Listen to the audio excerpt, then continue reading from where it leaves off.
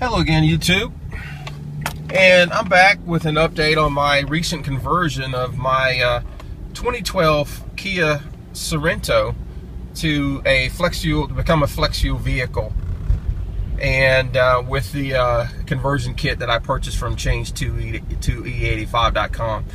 As you can see, I'm traveling pretty well. It's driving. It's nice and smooth. I just filled up with all of E85. First I drove it with half and half regular gas and half of E85, just like the instructions said. And after that, I filled it up, as you can see, with straight E85. And so now it's driving pretty well. As you can see, there are no check engine lights or anything. It's pretty smooth.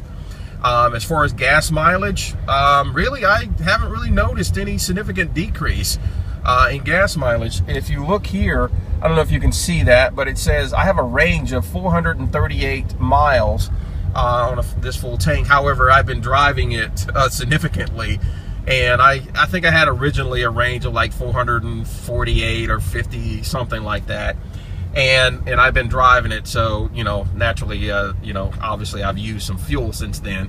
But it seems that this is pretty good to go. One of the things that I neglected to do on my Spectra when I converted it was to put some very good spark plugs in it.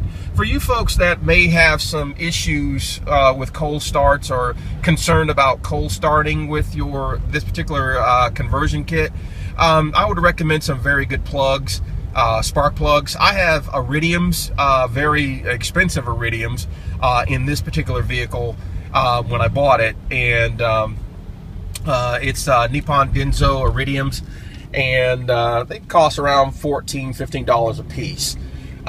So and they're very, very good, and they're specifically for this particular vehicle. So just to let you know, if you're considering this, get some really good spark plugs. Iridiums or some high performance platinums for your particular vehicle.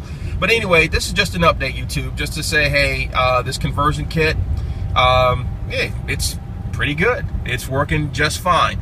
And if you have some questions, comments, or concerns and so forth, if you are thinking about doing your own vehicle, just post them, beneath the video here, and I'll try to respond. All right, take care, YouTube.